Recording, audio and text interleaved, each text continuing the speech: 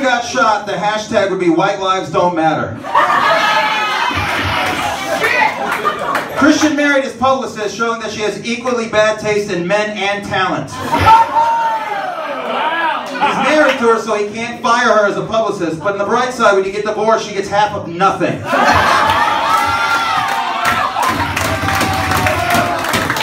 She's so bad at her job that she took him on as a client.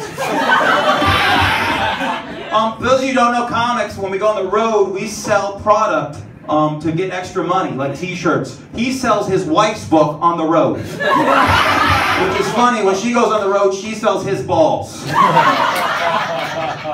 fine. What are you gonna do? Alright. Christian, let's go. Sure. You are a weird looking fucker. You look like someone James Bond would kill in the first 5 minutes. Like, you know the scene before the movie starts?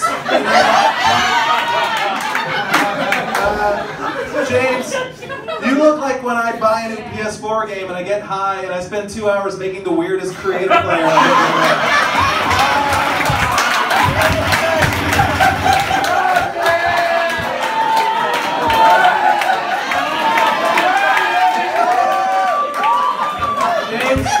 James, you look like a penis wearing a disguise.